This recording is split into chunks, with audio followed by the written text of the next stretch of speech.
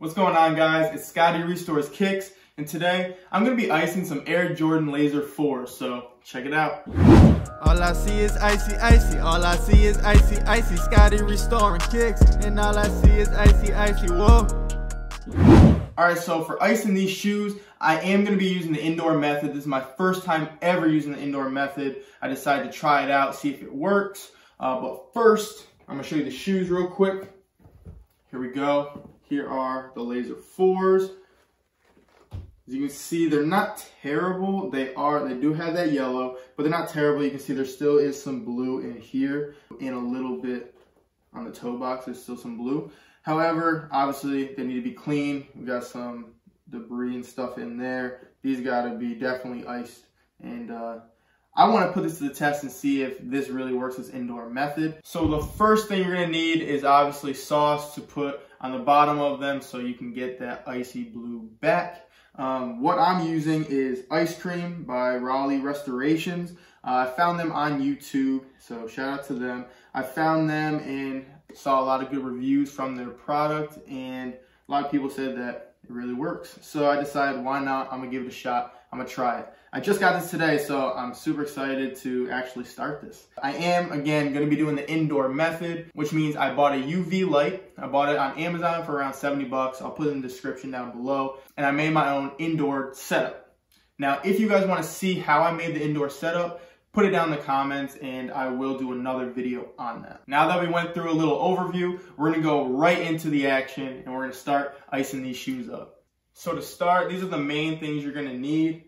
Obviously, the first thing is definitely the sauce. Find something you can use. I know there's a lot of homemade sauces that people make, so I'm gonna look into that in the future. If you guys want me to try to make my own to see if those work, I'll do that for you guys. But for now, I am gonna use this and see if this works. The next thing you need is some sort of cleaning kit. This one, I'll be honest, I got this one on sale somewhere. I was buying a bunch of these and actually reselling them. And I decided, you know, I have some extra ones, why not use it? It comes with the brush and it comes with 3 different types of cleaner.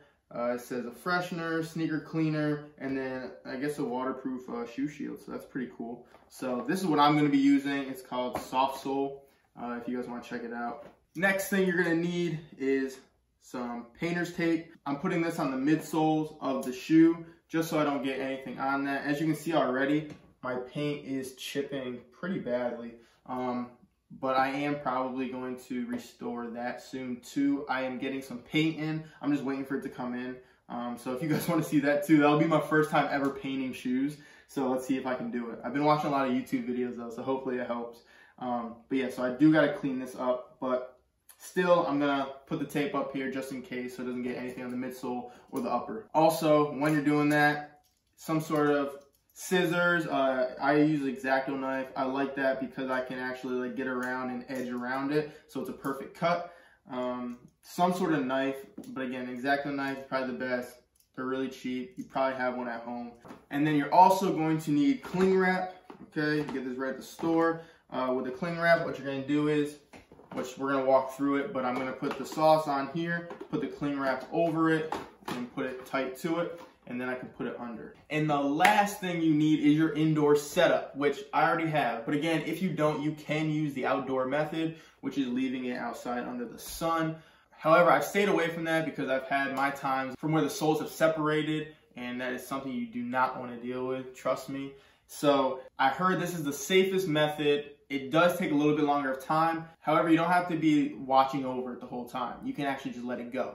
So I'm going to be letting these sit for actually 24 hours for one session. I'm going to see how many sessions it takes for it to get icy blue, and I'm going to let you guys know. Alright guys, so the first thing we're going to do is we're going to clean up the shoes. Right now I'm just going to be cleaning the bottoms of the shoes, scrubbing it really good. I found out I had gum and some rocks stuck in it under the shoe. So what I ended up doing is I ended up using that X-Acto knife that I had and kind of scraping at it. Be sure not to dig in too far. If you kind of just swipe at it from an angle, it'll end up coming off.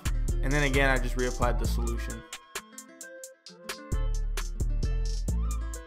Alright guys, so the next thing I did was tape up the midsoles. Again, you don't have to do this, but the reason I'm doing it is to protect my midsoles and my upper, to make sure that if any of the ice cream happens to drip down, then my shoes will be protected. Alright guys, so now it's time to put the ice cream sauce on. So I started by putting about a quarter size of the ice cream on a plate. I then started going lightly over the sole. Now listening to what other people say, they said don't put too much, but yet make sure there is enough so that it can become icy. With this being my first session, I did go on the lighter side of it. However, I did put enough to where we should see results. And now one of the final steps before we throw it in the ice box is putting the cling wrap on it. So I put it over it, and then I ended up taping each side down just to make sure it stays in place. Now I do gotta say, you gotta be careful when putting the cling wrap on. Make sure as soon as you put it down, you keep it there, because I did notice if you end up moving it and trying to make it tighter, it ends up that the ice cream sauce can stay on it and it'll get on the side of the shoe. Alright guys, so now the moment we've been waiting for, putting it in the ice box and letting the ice box do its magic. And let me say the slogan real quick. Want to be icy? It starts in the sole. So 2 quick things I want to know about this when you have your own indoor setup. What I did is, in each shoe, which you don't see, I put 2 candles actually in it to hold it down on the one side. And then what I did is I took that cling wrap and I put it under the toe so then it can be flat up and not at an angle. Alright guys, so now we wait. It's 6:13. I'm going to see you in 24 hours. Alright guys, so it hasn't been a full 24 hours. It's been about 16 hours. But I went to check on the shoes and I noticed that the sauce is gone off of them. And with that, like, I don't see any sort of remnants of the sauce. So what I'm going to do is put some more on and start my second session now, only because it's dried up. And like I said, I didn't put a lot on the first session. However, these results are crazy. Again, I can't tell if you guys can see it really good from there because it looks different in person than through the camera. But what I'm going to do for you guys is, you'll probably see it right now, I'm going to put pictures side by side of the progression from starting to 3 hours in to now, about 16 hours in. And guys, I'll say the biggest thing, because I've only looked at this shoe, that's where the pictures are from. As you can see, probably better in the pictures, but down in here is getting all blue. Right now, it's getting all blue. And then up here on the side, this was already kind of close, but this is getting blue. This was already blue pretty much. And here is getting blue. One of the big things I was noticing was the toe. That yellow is almost completely gone on the toe, and it is actually turning that full icy blue. And then I think the biggest thing I was happy about, which I didn't know if it was possible, is right here I have, this is a deep yellow dot. I don't know how, like, what these come from. I think it's either when stuff's stuck in it or something. I don't know.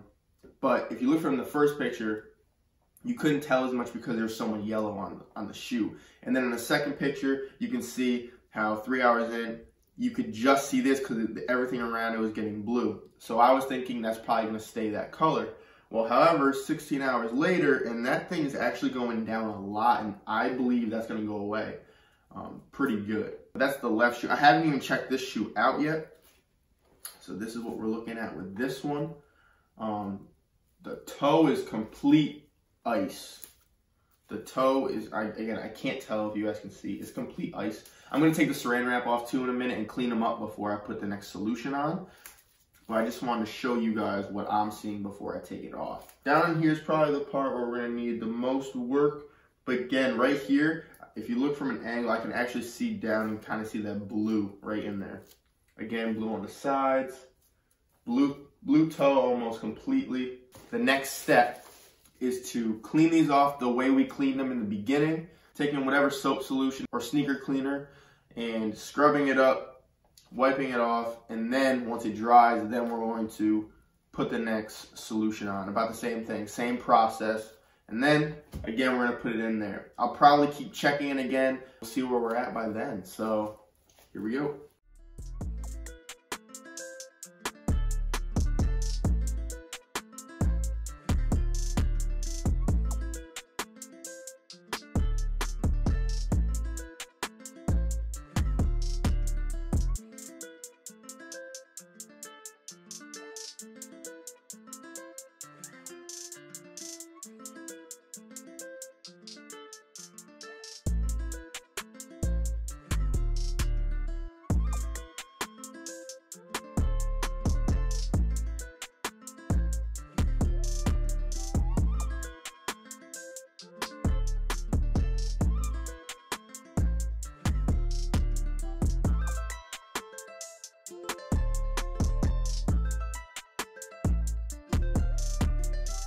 Alright guys, so there it is. This is the end of session 2.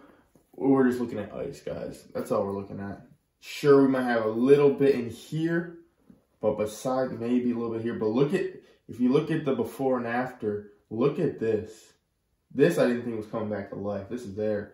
But this hole, the toe, we are back to icy. We are back to icy, guys. Look at this. Even the heels are back icy. Look at that.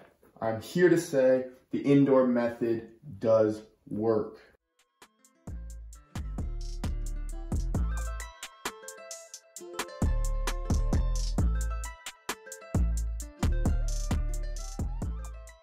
Alright guys, so I'm here to tell you that the indoor method does definitely work. Look at this ice, guys. I am so happy just to see these results, guys. I was a little skeptical if this was going to work, especially because I've never used this sauce before. I've never used the indoor method. And this is after only 2 sessions, guys.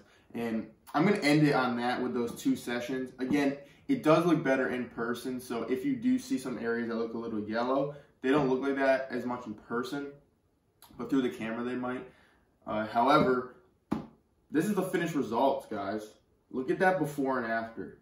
Look at that before and after. Crazy. Let me know if I did a good job, guys. So yeah, guys, that is how to ice your Air Jordan 4s Laser Edition with the indoor method. I hope you guys enjoyed the video. If you have any questions or videos that you want to see, please put it in the comments down below. And also, if you enjoyed this video, please smash that like button. And please, if you really like this channel and you want to see more videos like this, don't forget to subscribe to the channel, okay? Subscribe to the channel and get some icy bottoms like this. So, it's Scotty Restores Kicks, and I'm out.